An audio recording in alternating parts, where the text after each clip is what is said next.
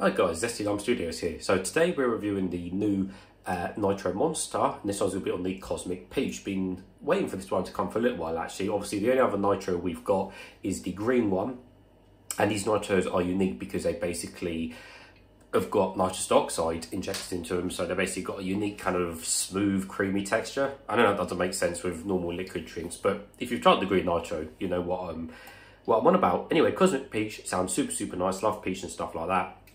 Obviously the can there, unfortunately the can is all in Polish, so I literally have no idea what anything says, but I'm sure you can find the story online on what it says. But literally, yeah, it's got nitrous oxide into it, and this one is full sugar as well, 53 grams in each can. So let's crack it open and have a look. There we go. So I have got a cup anyway, just to pour it in. Yes, orange colour, as expected. Right, so the smell, it smells kind of peachy-ish in a way, but because it's got nitrous oxide in it, it is a little bit different, but yeah, along the peach lines. Yeah, okay, kind of looks like iron brew, doesn't it, in the colour, but cool, let's try some, guys.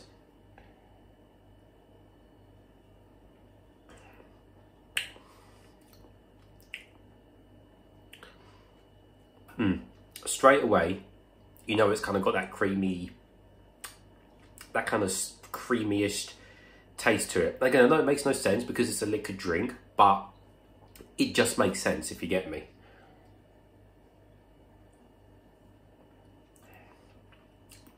The peach is definitely there. It's like a very weak, like a water peach drink, for example, but obviously with a lot more sweetness and stuff, because obviously got about sugar.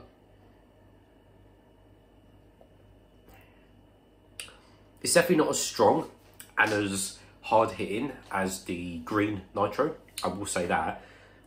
It doesn't seem any weird kind of aftertaste chemicals as chemical taste as such. It's just the peach seems definitely on the weaker side. I was expecting a much more stronger peach flavour, which is a bit of a shame, because Nitro now seems the green Nitro seems way stronger in taste. So yeah, a bit of a letdown on the strength of the flavour, but I still think I prefer the green one in all honesty.